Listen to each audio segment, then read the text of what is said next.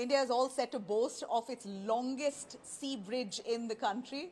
The swanky state-of-the-art 6-lane Atal Setu bridge, which spans nearly 21.8 kilometers, that connects Mumbai and Navi Mumbai, cutting down travel time literally from a daunting 2.5 hours to 20 minutes. This also cuts travel time from Mumbai to Pune, Mumbai to Goa, Mumbai to some South Indian states as well. So super exciting to see this kind of bridge that's coming up in our very own country with technology that will really leave you stunned. If I can take you through some of it, it's built at a cost of 17,840 crores and spans about 16.5 kilometers over sea and 5.5 kilometers over land. So this bridge has technology that helps it be earthquake resistant, up to an earthquake of at least 6.5 on the Richter scale. Also has a technology called Orthotropic steel deck, which helps in even distribution of load and stability of that sea bridge.